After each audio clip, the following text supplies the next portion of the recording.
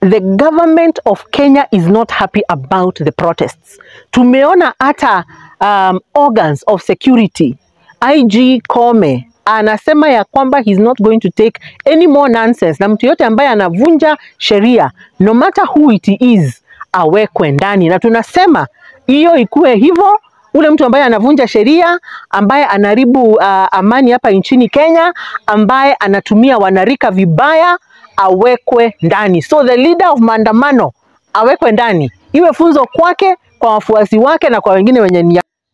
My name is Dr. Frida Karani, and as a citizen of Kenya, I am very concerned about the protests that are going on in our country. They may look like they're just in Nairobi, but when you look at how spread they are getting, there was Maandamano in Kisumu, there was Maandamano in Nairobi, there was the loss of life.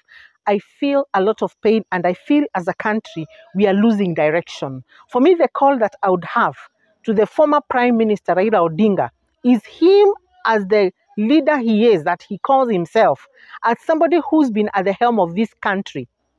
When he was at the helm, was Maandamano and protest was it the only way? Him being a statesman, he should behave like so, and ensure that there are better ways he's exploring of resolving the issues that he's talking about.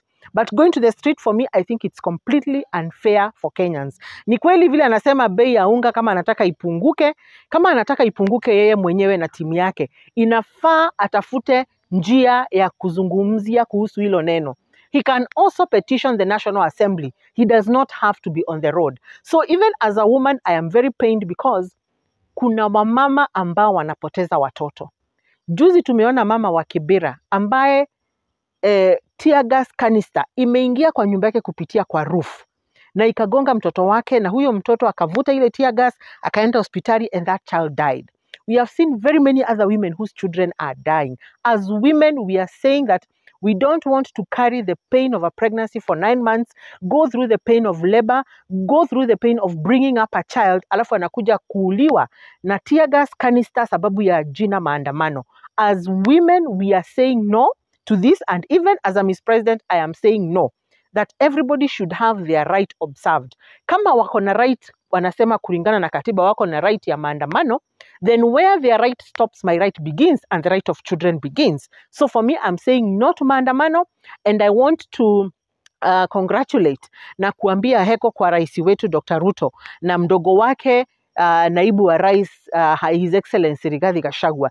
Asanteni kwa msimamo wenyu, sababu serikali yetu ya Kenya Kwanza hatugawi, tunatosha, na tunatosha donge kuweza kuelekeza hii nchi bila maandamano na bila kugawa serikali. So kama wamama wa nchi hii tumesema ya kwamba maandamano ikomeshwe na petition ifanywe. Petition will be tabled in National Assembly, it will be debated, it will be looked into, na ngorokwe na kivoto, it will be taken care of.